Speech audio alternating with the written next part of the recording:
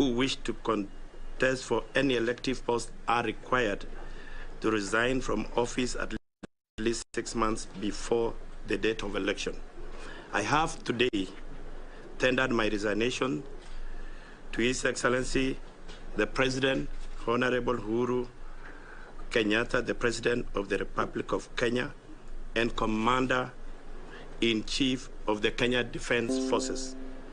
I'm also complying with a circular which was issued by the Head of Public Service last week, dated January 28, 2022, requiring all state and public officers who are not exempted by the provisions of the Election Act 2011 from resigning from their offices to vacate their offices on or before today, Tuesday, 8th of February 2022. I wish to sincerely thank His Excellency the President for according me an opportunity to serve in his cabinet since 2015, when he nominated me to join his government. With a lot of humility, I want to reiterate my appreciation to the President for the honor bestowed on me. With diligence, commitment, and determination, I serve as Cabinet Secretary for Energy and Petroleum until 2018, when I was reappointed to the energy portfolio. During my tenure, tremendous increase electricity access over 75% was realized.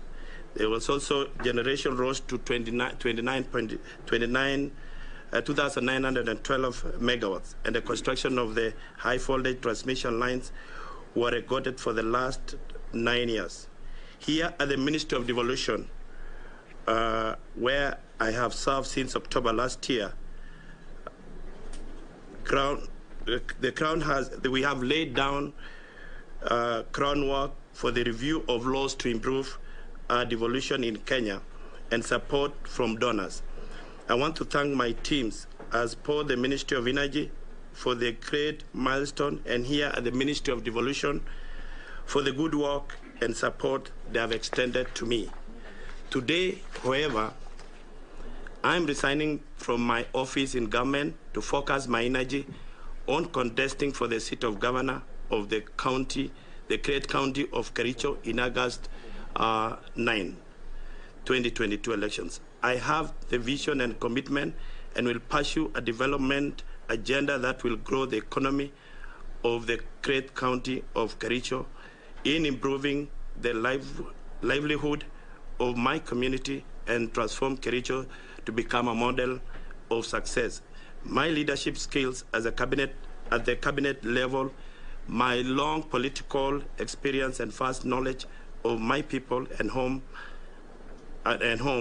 places me in the best position to lead the transformation of the Kericho County into a center of devolved success. Thank you so much. That is the end of my story. Any question? I think as I introduce the MP, I know the MP for Inamoy, Honorable Sylvanus Maritime, is the MP for Inamoy.